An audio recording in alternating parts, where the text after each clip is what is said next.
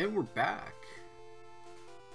It's been a quick minute since I last played this. Like a day. 2. Close. Something like that. We're gonna take on this last trainer and then head into the evil place that is known as Rock Tunnel. I swear there was something I needed to talk about that I forgot.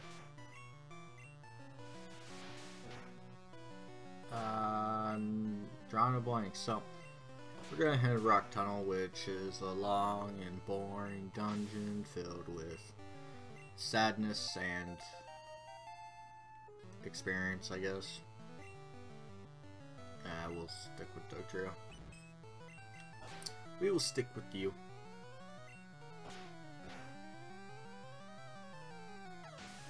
I'm forgetting something. Blew it again. Who fought you before? Pokemaniacs. This should say Rock Tunnel. By the way, we have to do this. Down there is the power plant. We'll be seeing that later. Just pointing that out. Is there an item here? I remember there being something. Yeah. Pretty good at that. Alright. Well. It's Monday. Might as well do it, right?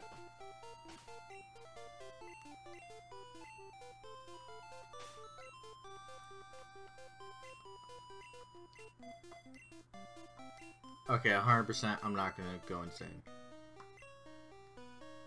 I'm already gonna go insane from this. I don't need that to help. Oh, encounters! That, I was just about to think. Route 10 we passed. It was right above the Pokemon Center. And it's also part of the power plant outside of it. There's one new encounter you could find there, and that be Voltorb. And for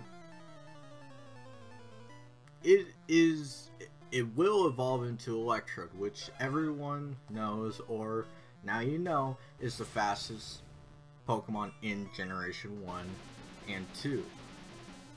Slowly being later, but it 100% I could recommend you pick up a Jolteon, because for losing 10 speed points you get 30 special in this game. And it also does not learn an electric move by level up in this game, from what I remember. And also, it has a problem of being that, oh, this explodes Pokemon, self-destruct, explosion, stuff like that. Kind of like Coughing and Wheezing have, or Golem. But it has a miserable attack score. And they give it Gyro Ball later, which depends on how slow you are, so why the hell does it have it? But that's enough about Electrode. For being so... I guess I could mention it did get a stat increase in Sun and Moon. So there you go. Congratulations. You got 10 more speed, which is not what I needed at all. 100% if it had a Mega Form, I'm pretty sure they would put all 100 points into speed. Like, I'm not even joking. I'm pretty sure they want that thing to be fast and that's it. But, taking on Rock Tunnel now, get Route 10. Route 10? What was I gonna say there? We'll leave you out. We're in Rock Tunnel. There are 2 new encounters we haven't seen before.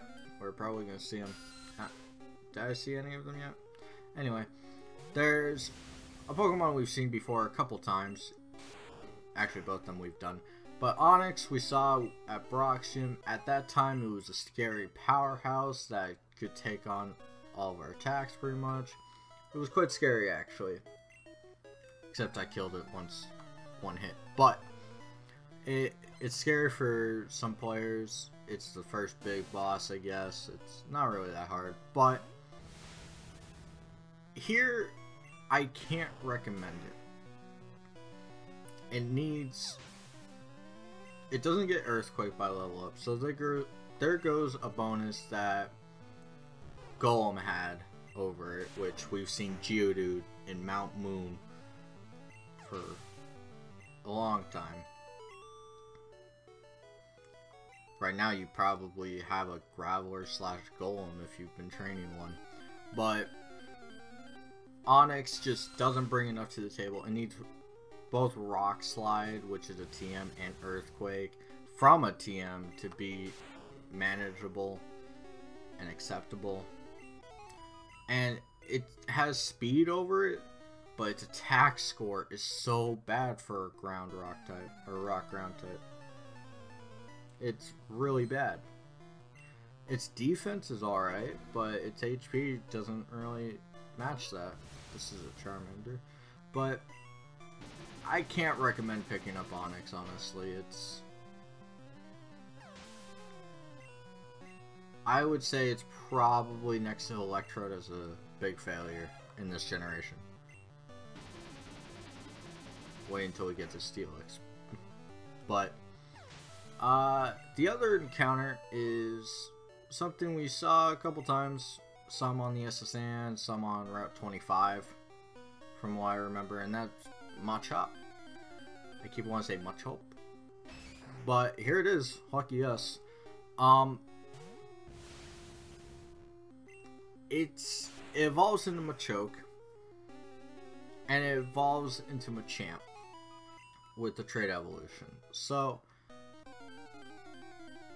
it has a high attack score. It's a little slow, and I could almost recommend it if it had a different type. Later, it becomes a powerhouse. It has no guard. It's great. But now, okay, just to put into perspective how useless the fighting type is, the only non-recoil, non-fixed damage move in the game for the fighting type that Machop can learn, that's nice actually, but that Machop can learn, and Machoke and Machamp, is low kick. Which I say non-fixed damage because it works differently. Actually, I know teleport seems useless, but it's better than fucking disable. Garbage. But, what was I talking about? Oh yeah, low kick. Which in this game works differently. I'll explain after I'm done with Machamp. But low kick's the best. It does get Karate Chop, but it's normal type. If that had been fighting, it could have seen some play. That's great. I just dodged the explosion.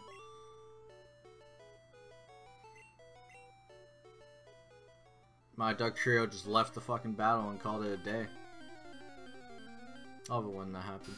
But, and I guess I'll mention the shitty type that is fighting. The low kick was alright, 50 power, 90 accuracy, and if you got that early enough, it did some damage to anyone that wasn't Zubat. But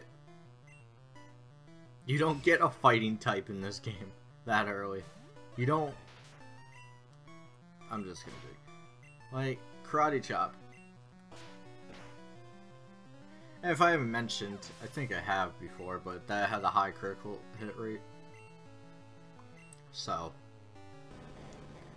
there's that. But unlike later where low kick is based off weight, if you're, what is it, like 22 pounds or less, you're sitting at 20 power, and then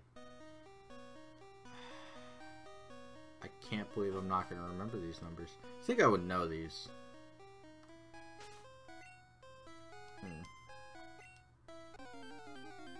Wild battle before trainer battle. That's great. All I remember is that if you're over 440 point I think it's 9 pounds. It's 120 damage, and that's all you really need to remember for low kick. Same. But here it doesn't work that way. It works 50 power, 90 accuracy, with, what was it, 30% chance to flinch, which is good, but the next move to have, the move that every fighting type can get, is submission. 80 power. I don't even remember the accuracy. I never fucking used it. Recoil on top of that. How does an 80 power move have fucking recoil?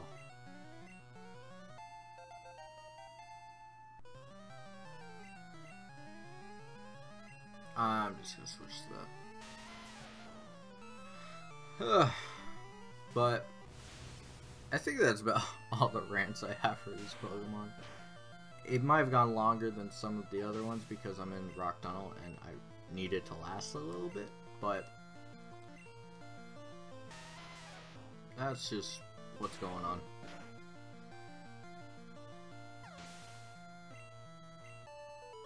Defeated Hiker. Duh! You win. Fantastic. You know, I'm not usually one to skip battles, as you can see, but sometimes there's a point where you just have to go, okay, this is a terrible place. Today's not that day, though. I refuse to grind, and I refuse to skip this battle. Fuck that. And what's actually amazing is we're not done with this, and we're almost out of time, which is great in regards to the fact that I don't have to find something else to talk about to fill this. But otherwise, it's just kind of, god damn it, I have to do another part of this tomorrow.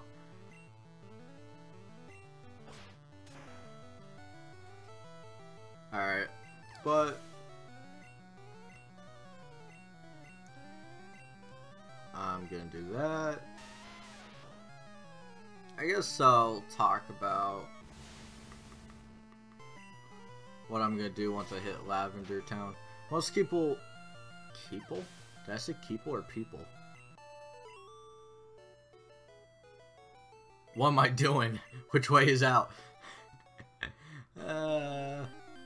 Anyway, Lavender Town. Some people seem to like to skip. Here's a shitty Onyx. But skip Lavender Tower because they can't finish it. But I'm gonna be taking it on right away because it's good experience for Dugtrio, and yeah, and also there's a rival battle there, so oh my god,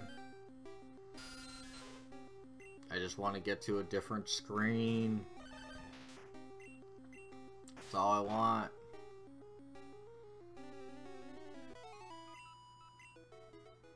Let me go. That's a trainer up there. So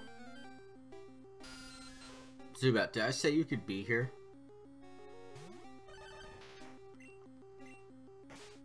Get the hell out of here. You're garbage. Oh, so you bite me? That... Screw you.